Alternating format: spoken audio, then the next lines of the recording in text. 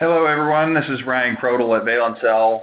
Thanks for joining us here today for what's sure to be a very interesting webinar on testing biometric wearables. I have Dr. Chris Eschbach here with me, and we will hand it over to Dr. Eschbach in just a moment, but I wanted to go through some quick housekeeping items before we get going here. A couple of quick things. As far as the Q&A during the presentation goes, we've got some time set aside at the end for Q&A, but feel free to submit your questions through the webinar interface, and we will take those questions as we go along here throughout the webinar. And so I'll jump in whenever we have questions come in associated with the relevant content at the time. And so we'll do that as we go, and then also at the end. A couple of other housekeeping items. One, this is being recorded, so we will send out a link to that recording when it is ready, so you can share that with any of your colleagues or anyone else you think might be interested in this who may not have been able to make it today. And similarly, we will also, a question we always get is, will the slides be made available? And yes, the slides will be sent out as well, along with the recording link. So, so with that, submit your questions through the Q&A interface in the webinar, and let's go ahead and get started. I'll quickly introduce Dr. Chris Eschbach, who has been with Valencell for many years now and runs our biometrics testing lab. For those of you that don't know, I'll do a quick intro of Valencell. We make the biometric sensor systems that go into wearable devices of all kinds, whether that's smartwatches, fitness bands, earbuds, a variety of other form factors. We make the biometric sensor systems that measure heart rate and other biometrics in those wearable devices, and we help our customers, who are the makers of those devices, integrate that technology into those devices. And a key part of that integration and product development process is the testing of those devices in the early prototype phase on up through to production. And so that's part of what we do in the biometrics testing lab. We'll go into a lot more depth onto what Chris and his team do. So without further ado, I'll hand over to Chris. Thanks, Ryan. Hey, everyone. It's Chris. I'm excited to go through what we do here at Valencell headquarters and in my laboratory. Kind of go through what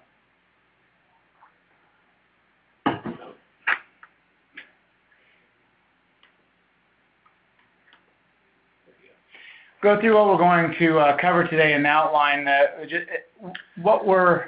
Oh, we lost it. Stopped sharing. I can reshare.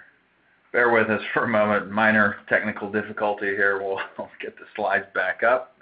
Here we go. And then.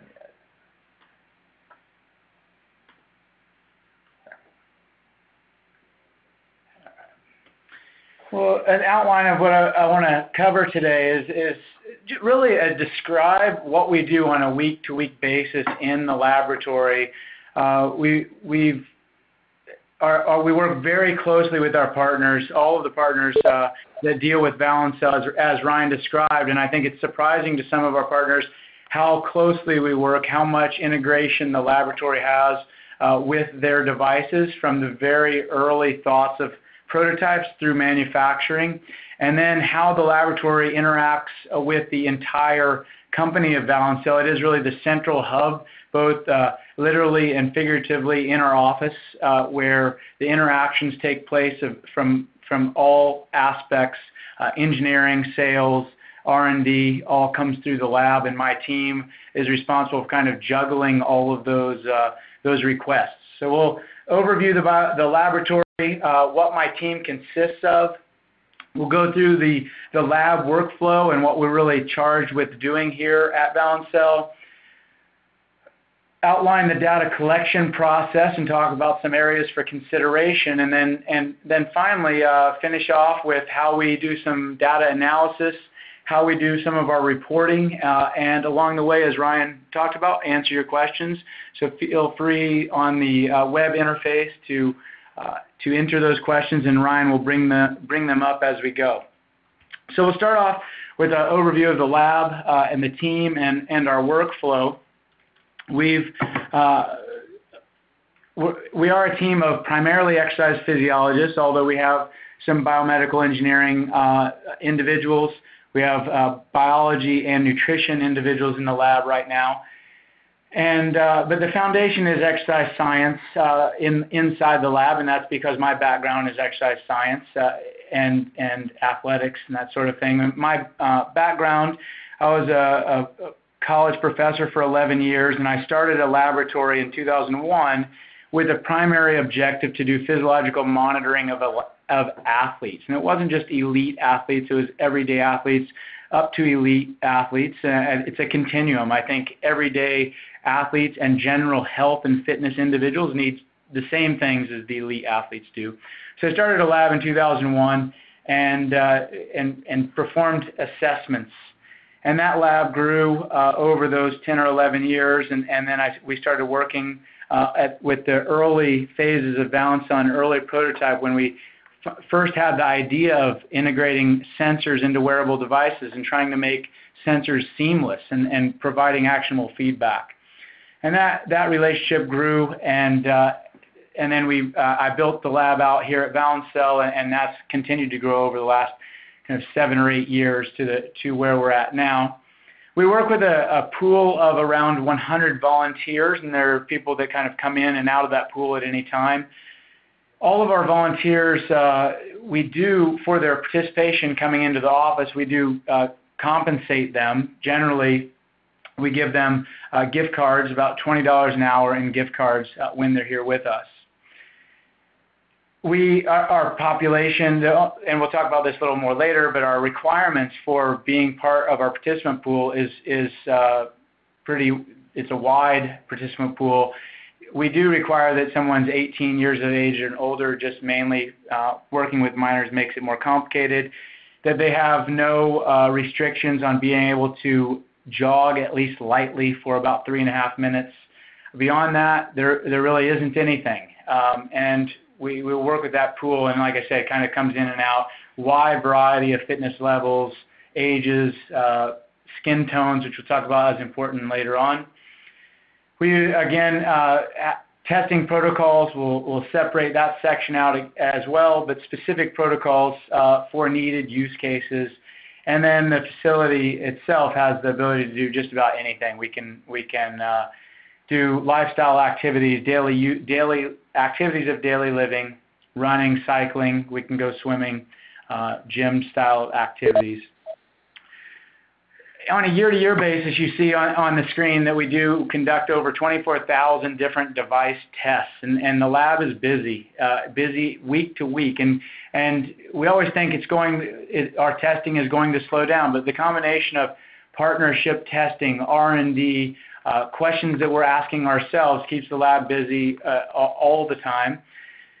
Lots of biometric data points, as you can imagine, and then the total number of hours per year that we measure testing, and you'll see how that breaks out shortly.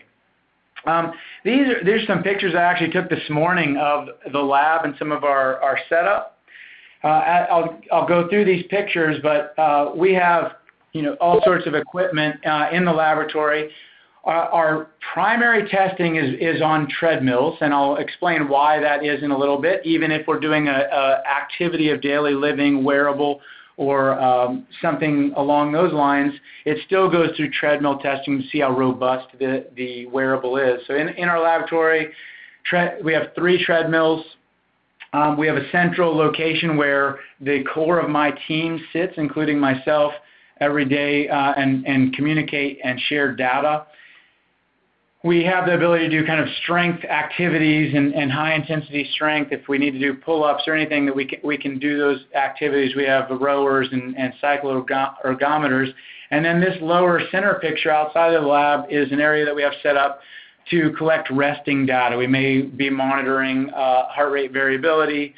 We may be monitoring day-to-day stress patterns, questionnaires and that sort of thing. And this morning, and we monitor blood pressure on individuals. And this morning we were doing a project monitoring blood pressure, and you see individuals sitting there for those trials.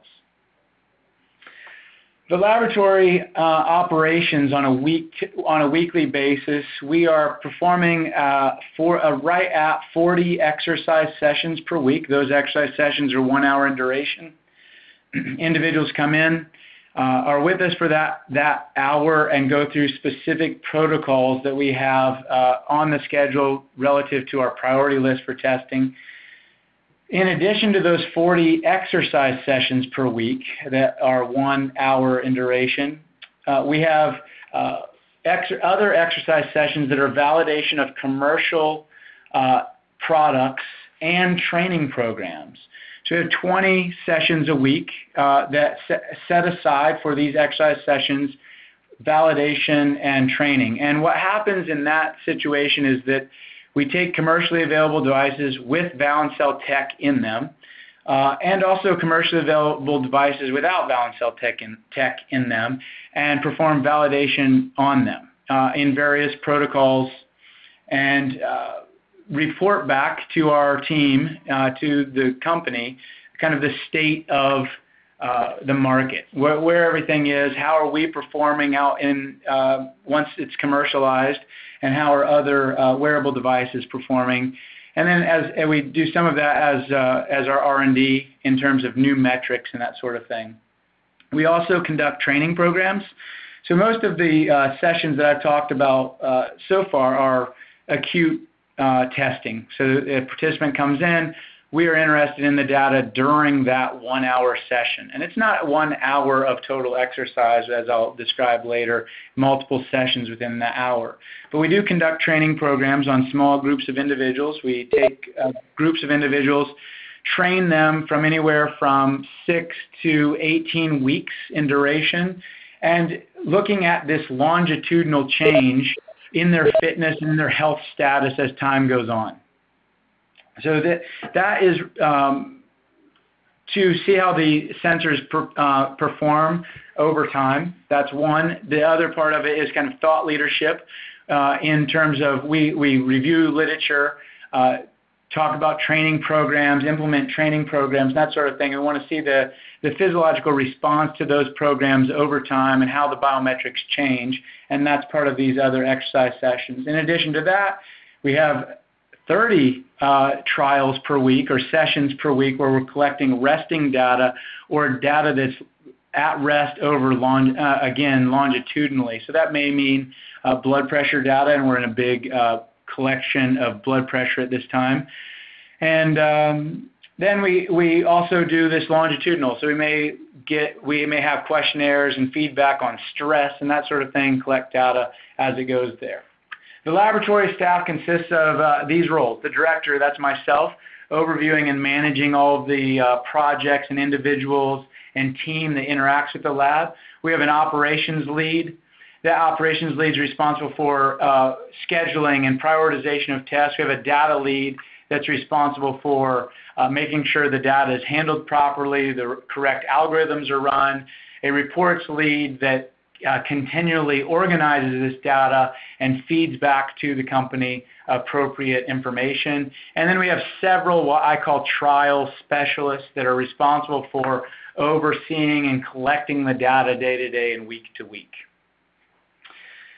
The general workflow of the laboratory is outlined here. We, of course, are doing lots of scheduling, as you can imagine, with collecting so much data, with people scheduling and canceling and changing their times and making sure we're getting a wide variety of people in. A big part of our day every day is prioritization of what is in test, what needs to be tested, and what is being requested. Spend a lot of time on experimental designs. Everything that comes into the lab is an experiment in our minds, so we want to design those properly, have proper controls for those experiments. And then as devices come in and these experimental requests are made, we have a pretty rigorous intake process that even on any device that comes into the lab, we document everything about that device. Whether it's a device under development here at Valencell or some other device, All things are documented about that. Physical labels are made on those devices. You can imagine that if you have a few commercial devices that you've purchased and they're giving off Bluetooth low energy heart rate, and you have a whole lot of other devices that are giving off Bluetooth signals, we need to keep those straight, make sure that we know what's being connected to what sort of collection devices. And so that's actually a pretty difficult thing to do when you're working with so many sensors. And then, of course, the reporting of it all and giving that out in an easy to understand way.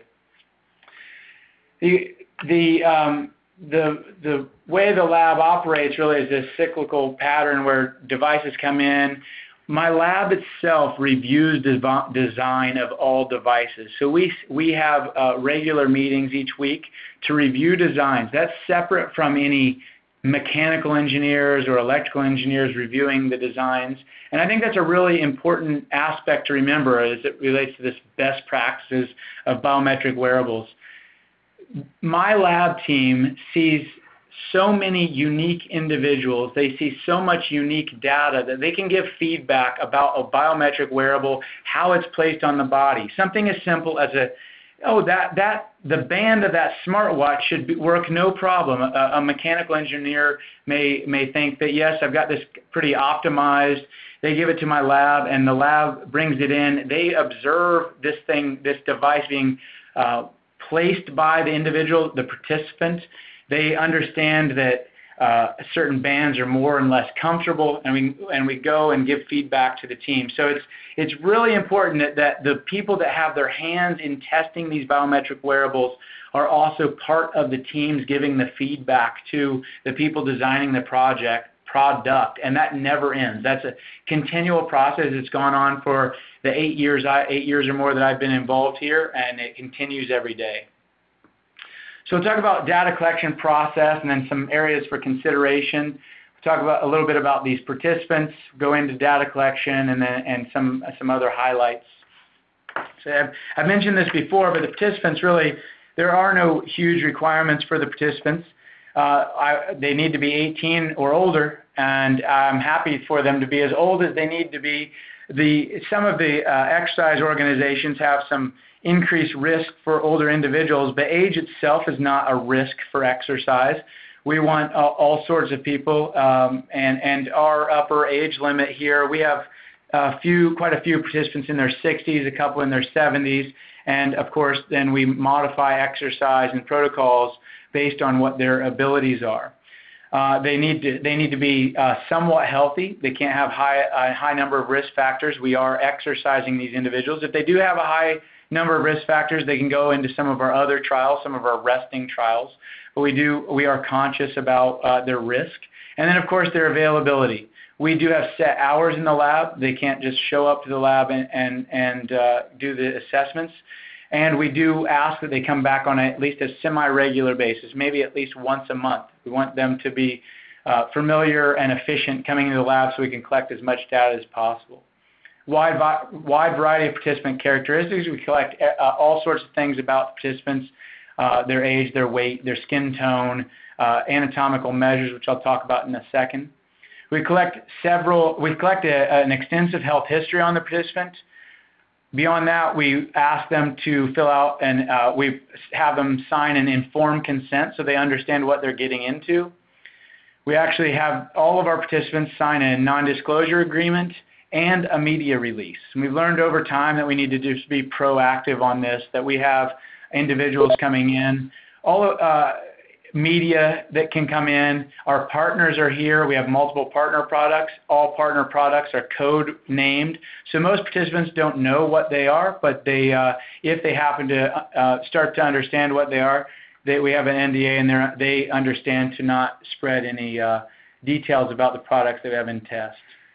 They all get a laboratory introduction and then anatomical measures, and we take pictures, and not of their face necessarily, but of their ear and their wrist and their arm.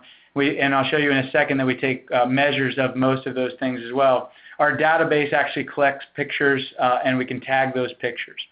Our goal on all prototype testing is to test 20 different participants using our 8-minute dynamic treadmill test, and we'll detail that as time goes on here in a bit on the slide deck. On the anatomical measures, documentation, and pictures of our participants, this is an example of that. Participants come in, we actually take a mold of their ear. So Valencell sensor technology goes in earbuds. It's one of our favorite places to have sensors in, one, because we think it's one of the most accurate places. With a secure fitting earbud, you get great biometrics. But everyone's ear is like a fingerprint. They're all unique, and we take a mold of the ear so we can study their ear if we need to when they're not here. We take pictures of their ears, and we also take actual measurements of their ears. You can see two of our primary measures here we call concha Y and concha X.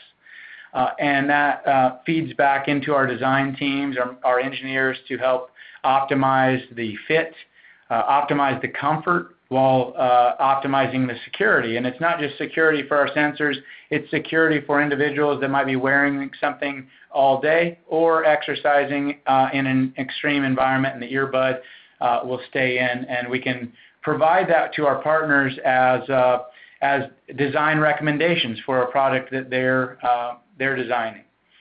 Then on the arm, you can see that we take measures of the participant's wrist. We do that at very specific locations on the wrist. We also have measurements for other locations on the body that our partners might want to place sensors.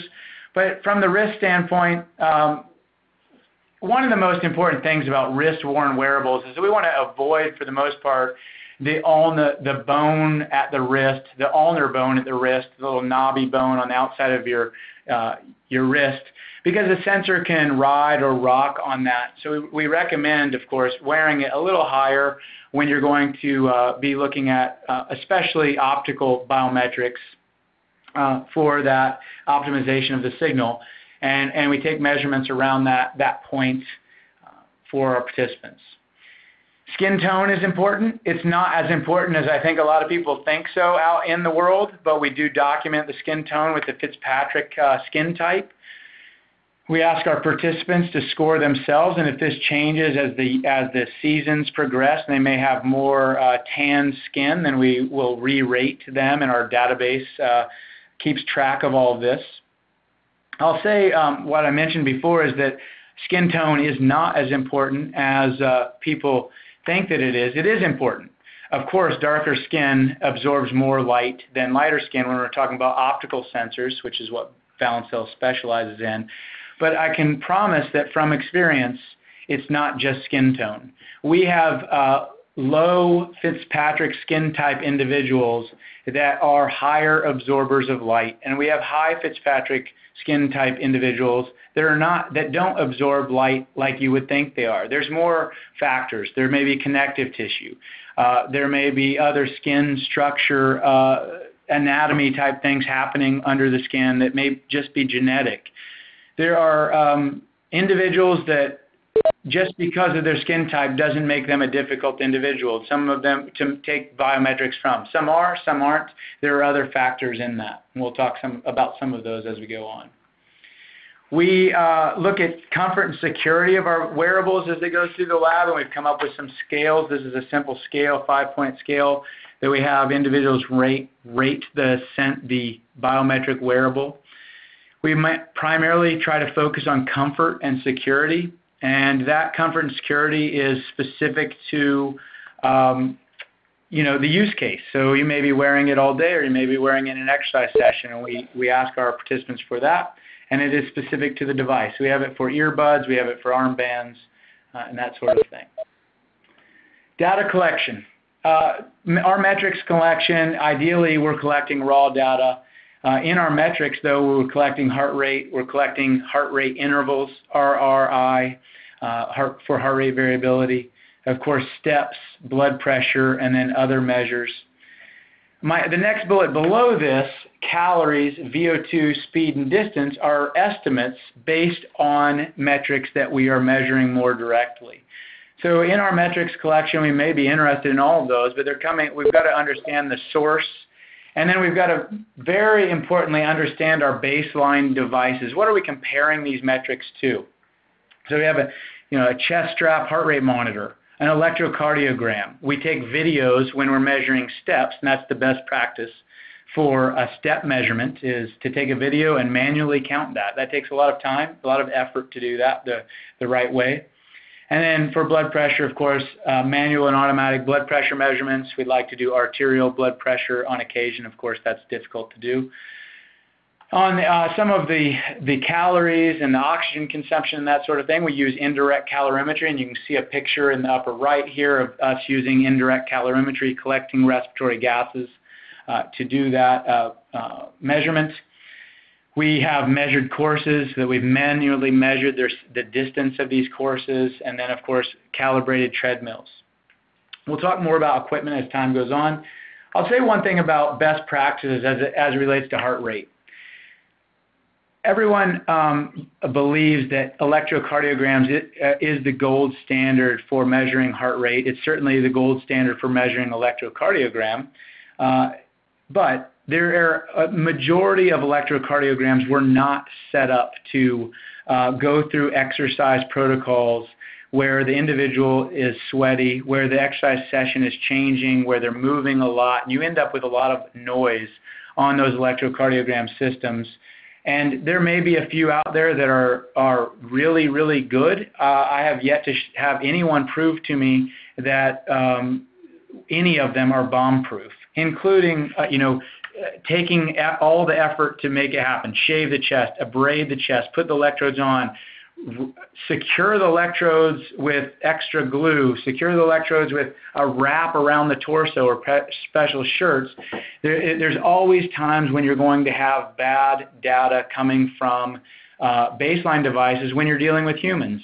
My opinion is if we see research out there that has showing that they've used an electrocardiogram as the gold standard and do not report any errors on that electrocardiogram, they've actually collected more data than what they're showing. They've probably said, that's outlier data. We'll recollect that data. But I think it's important for us in industry to not only whether we're using an electrocardiogram or a chest strap, to report the data.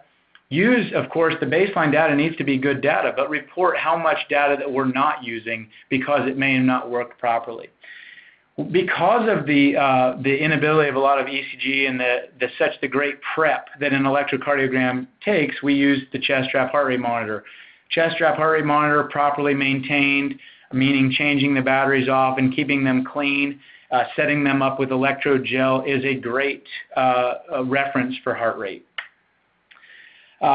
And we'll talk about this more in just a second in terms of the context of these, especially chest strap heart rate monitor.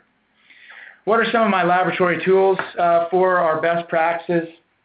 We need a wide range of participants, and we've already talked about that.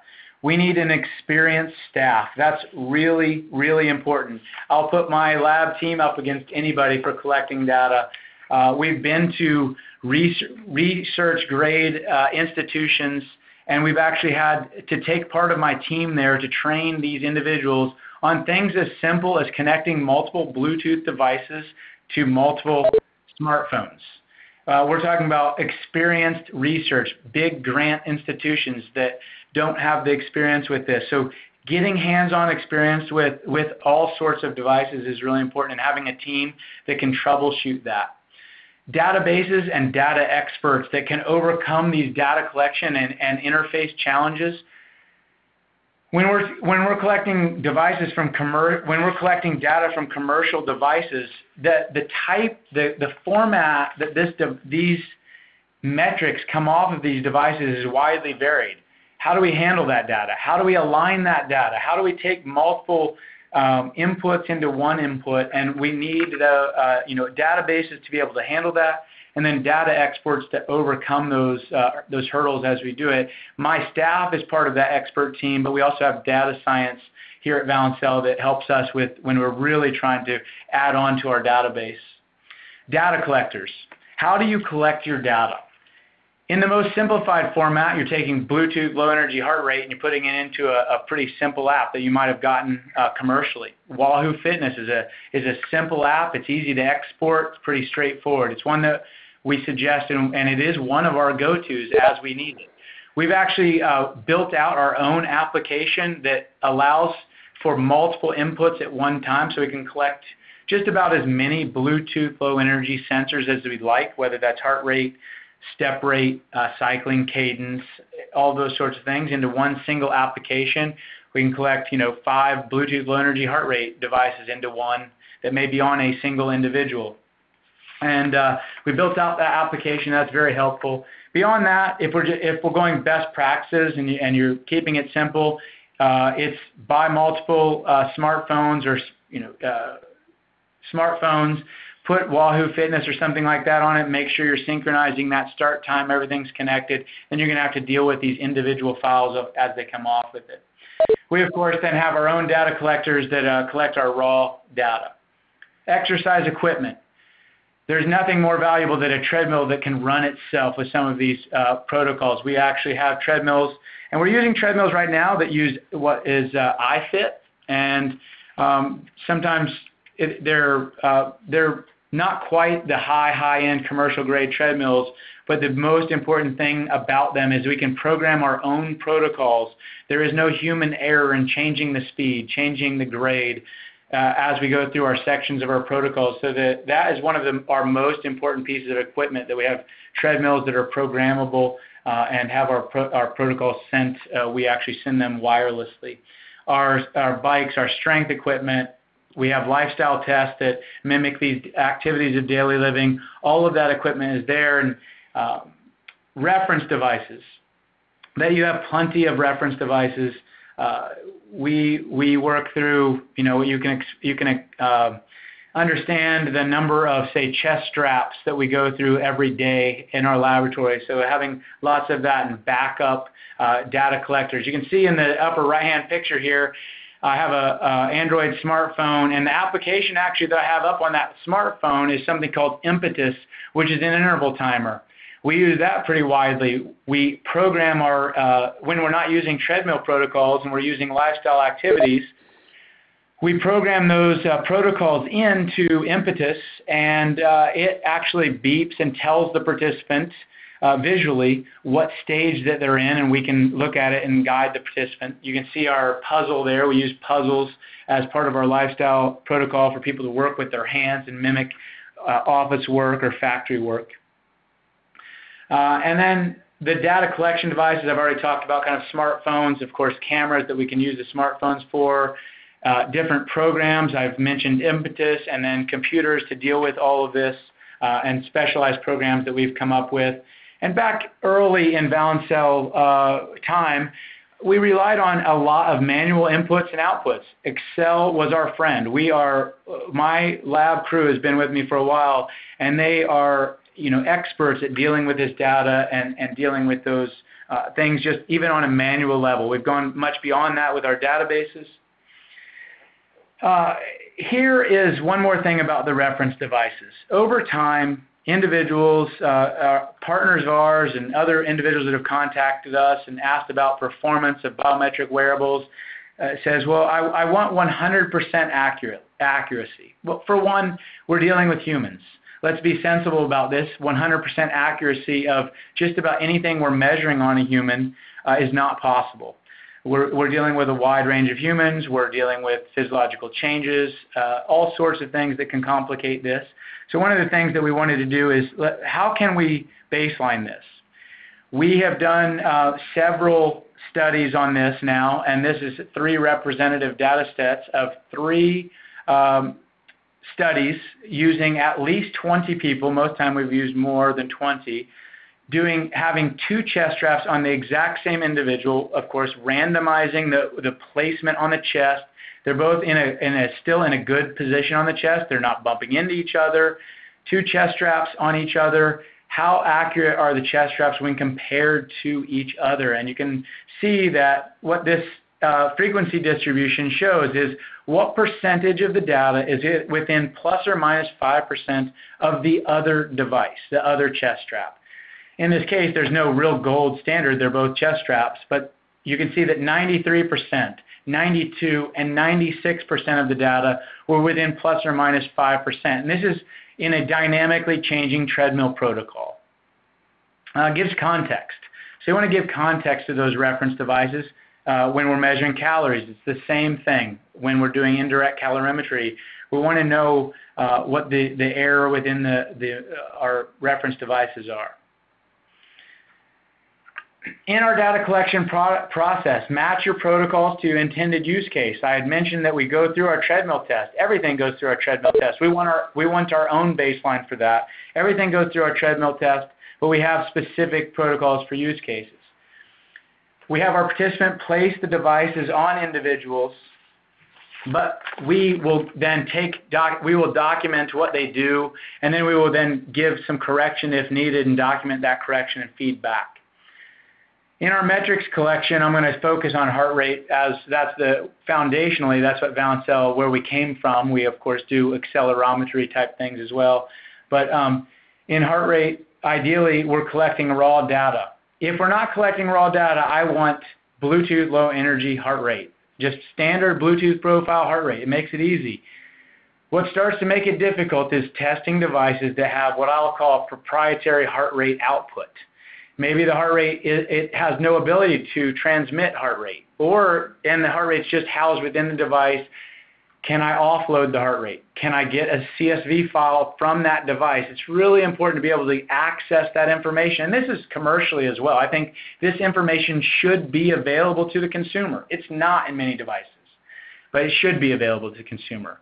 If we can't get the worst possible scenario for us is that we will actually read the heart rate off of the screen of the device, and we have methods so we're not interrupting the exercise.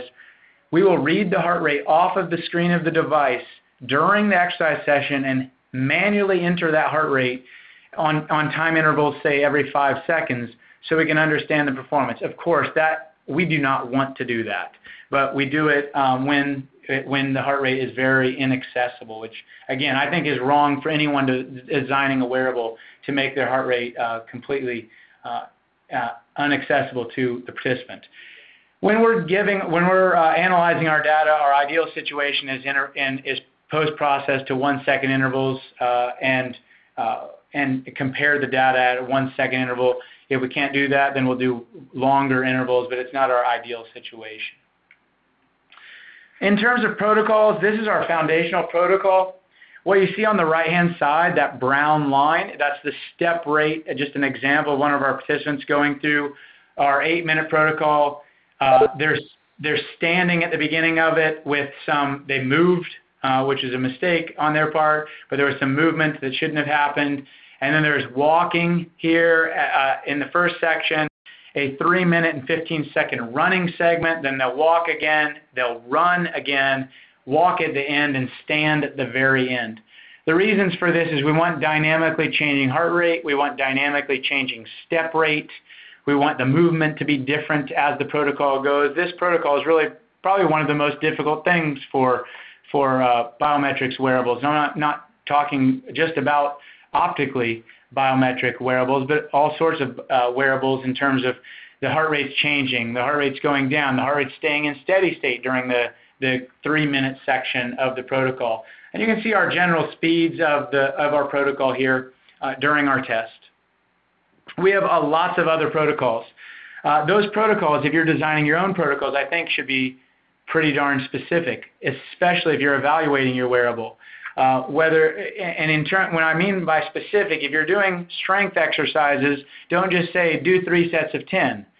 That's okay if you're doing real world kind of data collection, but if you're really trying to do analysis, you need defined intervals in that, okay, we're going to do this strength session, this strength exercise for this much time, and then we're going to transfer to another exercise and know what those exercises are. So when you're looking at your data, you know what segments you're looking at. We have specific protocols, very specific, that go through all this testing. Sunlight testing's up there at the top. I haven't really mentioned that, but especially with optical sensors, sunlight's important. And we do baseline testing on a variety of days under different sunlight conditions to make sure that everything is working outside, again, specifically for the optical case. Lots of protocols. We have a pool that we have access to just down the road from our headquarters.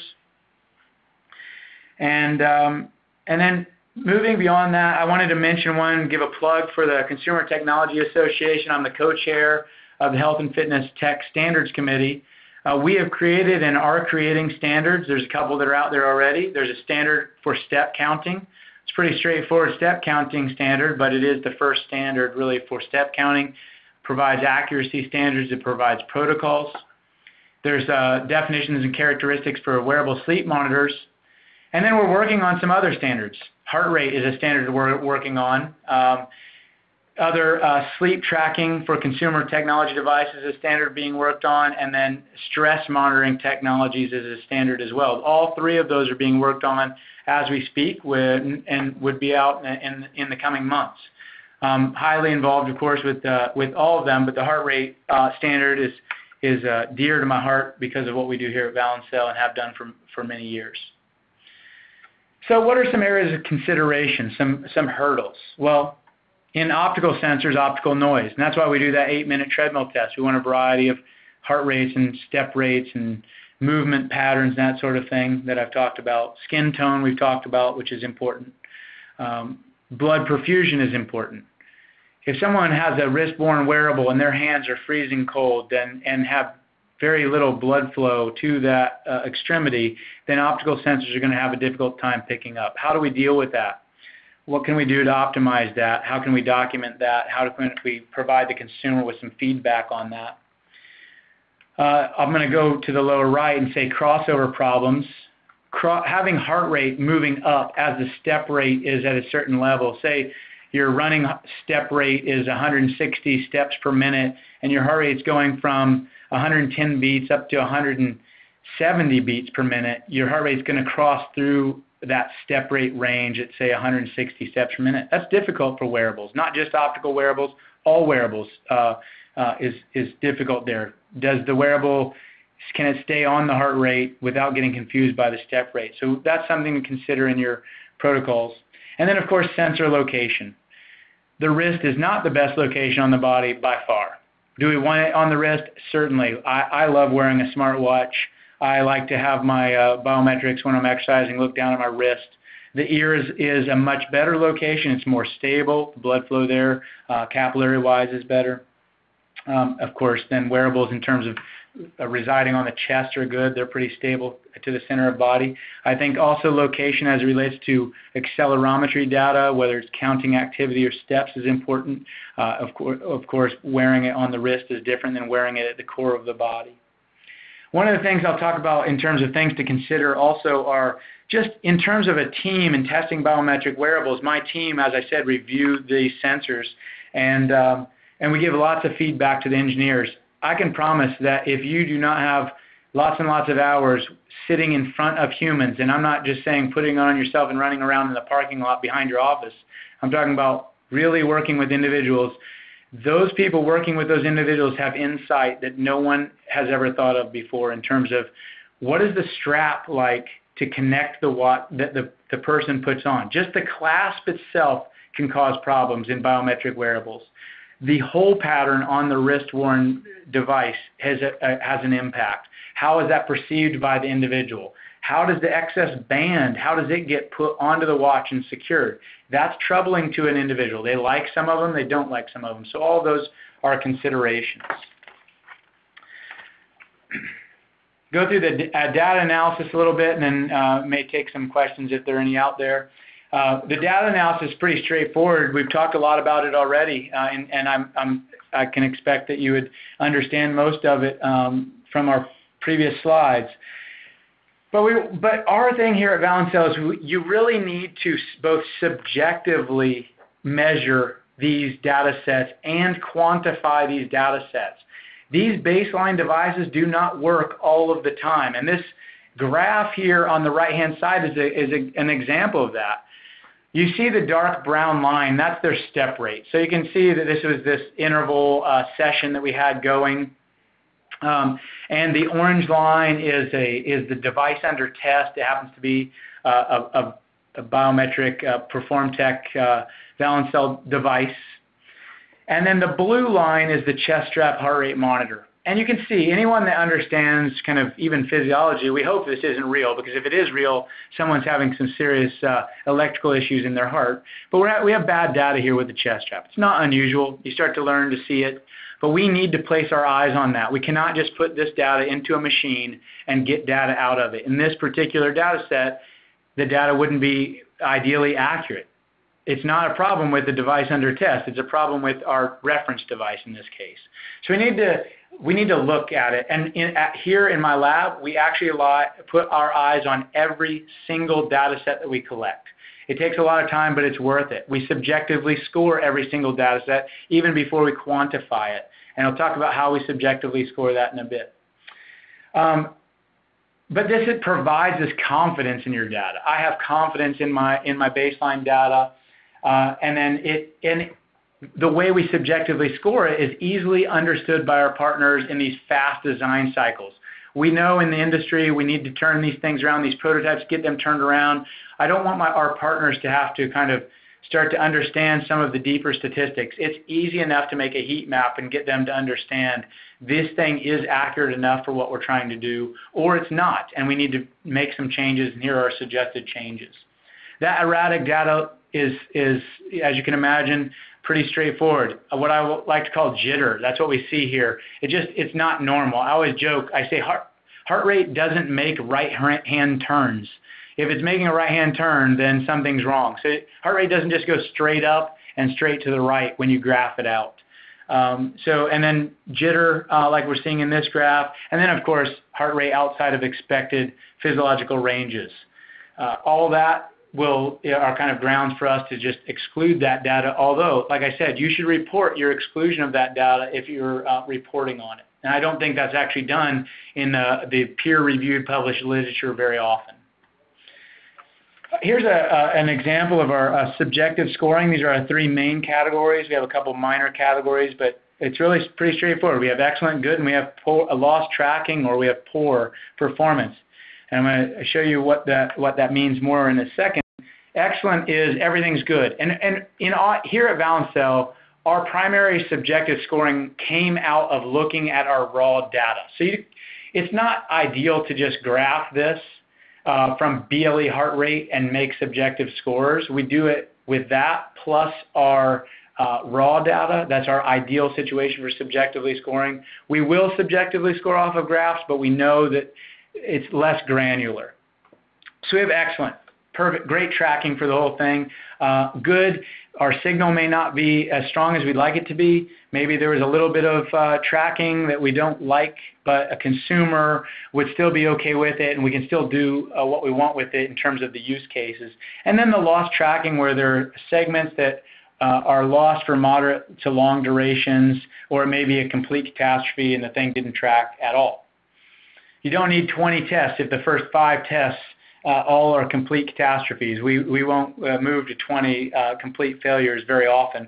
We do it, but we'll kind of test the waters and move on with our experiments of a goal of getting at least 20 different individuals with every variant. And when I say variant, I'm talking about if we change the gel configuration of an earbud, the earbud mechanics didn't change other than what the gel that went on the earbud, we're going back and shooting for 20 additional participants. Subjectively scoring all of this, when we subjectively score, you may say, well, what does it mean? I want it quantified. Well, this is how it pans out. When we score our subjective scoring, excellent tests are generally about 90% of the data is within plus or minus 5%. The good is about 85% of the data within plus or minus 5%. And then poor, of course, is worse than that, or it's mistracking for longer periods. And we say greater than 10% for more than 40 seconds. Well, if I'm exercising for 3 hours, 40 seconds is not much time. But if it's short protocol, that seems to be a pretty big time. So it's still, there's some subjective. We have more rules than this when we try to put it into our database and have the machine do it. But we still do all the subjective scoring. We do greater statistics, mean and standard deviation when appropriate. And I'll say when appropriate because you don't take a mean heart rate from an 8-minute treadmill test, and the only thing standard deviation is going to tell you is that I had variable heart rate during the test. Not that it's not, in that case, standard deviation's not a good comparison statistic. but something like mean absolute percent error and the bias as a percent error is a comparison between two devices, a baseline and a device under test. We do the frequency distributions, and then we'll do Bland-Altman and correlation as needed, and then accuracy related to intensity. So how accurate is it low intensities and high intensities, and how is that defined? Some things to consider, and then I'll go through a couple examples, and we'll be ready for last 5 minutes of questions, some key questions. Baseline errors. When you're looking at your data, what are our baseline errors? This is a complete failure of the chest strap here in the lower left-hand side, where this chest strap data, in this case, is off track, and this orange line with the device under test this is our 8-minute test, so we know what the shape of the line should be in that, and the device, the blue line, is off base. Time for heart rate lock. This center graph, you can see here, we made a mistake, and we had the person get going before we really and started our official data collection before this device is time to lock onto the person's heart rate. They had a lower heart rate. And you can imagine, if you've ever used a chest strap or anything, there's time when you hit the start button before you actually hit go where you got to find the heart rate. And that was a mistake, and this could affect your statistics. And then both data alignment and latency. If you happen to be collecting with two devices and don't hit the start button at the same time, don't do your stats without aligning your data. And if there's an inherent latency between one device and the other, you want to quantify that latency by lining up the devices and then understanding the statistics. Don't do your statistics on devices that are offset because of latency. Report the latency and then report the statistics with the latency removed. This is an example of a heat map that we have here that we give to our partners. And you can just see it's color-coded, provides date and time, and then statistics on the devices. The first box is what the performance was in all of the devices under test, and then what we do is remove the obvious failures and report the statistics when all devices are working properly. We do that for the chest straps. We report how many chest strap data fail, if that's our baseline device, and then do our statistics. So the middle table is where all chest strap data is working correctly, and then the second table to the right is where both devices are working correctly and all obvious failures are removed. And then we visualize the plus or minus 5% with just some bar graphs. We visualize, this is our moderate and the lower intensity exercise on the left and what percentage of data is doing well. The orange bar is within plus or minus 5%. And then we've got our vigorous data here. 93% of the data of the vigorous data was within plus or minus 5%. We do our regression lines, our correlation, and then our Bland-Altmans to visualize. Personally, I think these are slightly less important, except to really see some of these outliers here than the other data. And package that all with our partners. And then we actually produce it in our white papers, and we've cleaned up some of our white papers lately, and go to the white paper page on the Valencell website, and over the next week or two, you're going to see some of these exact same graphics here in terms of what I put on the screen here is the intensity type of stuff. So that's really the summary of what our lab does as it relates to what we've discovered over the years and our best practices. I'll take a few questions that Ryan's gotten. And if you have further information, you can always contact us at this info@valencell.com. Okay, great. Thanks, Chris. Yeah, the first question that came in is related to chest strap. So what is the chest strap baseline you utilize for testing? I assume that's around the specific brand. We generally use a Polar H7, although we have some Suunto straps as well. And there are benefits of different reasons. The Suunto strap has internal storage, so it's better for certain use cases. The H7 is good. It's quick, and a lot of people use it. We do look for peer-reviewed research that has validated these chest straps before we use them and start to use them in that way.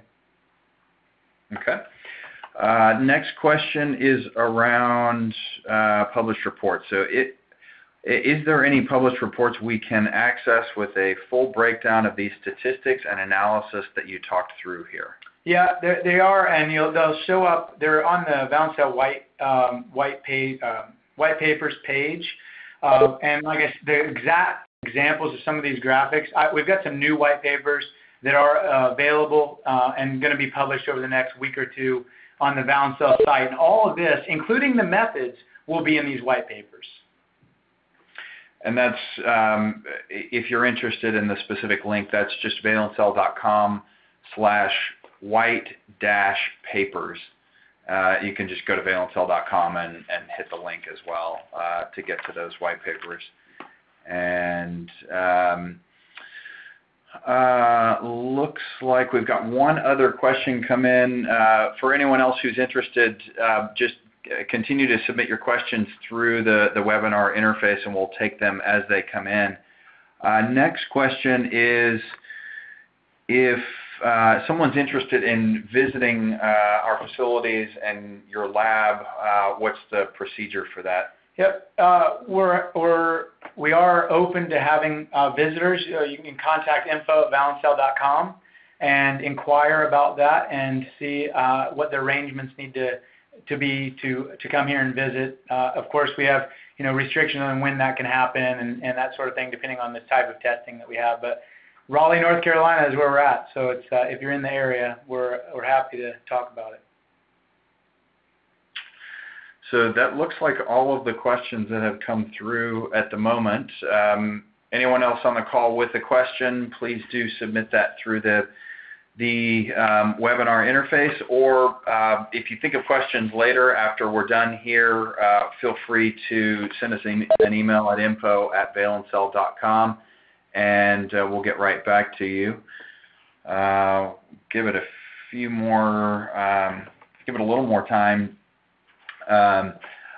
to see if any other questions come in, but at the moment I think that may be it. So I'll just say thanks everyone for taking time out of your busy schedules to spend an hour with us here today. Hope you found it valuable.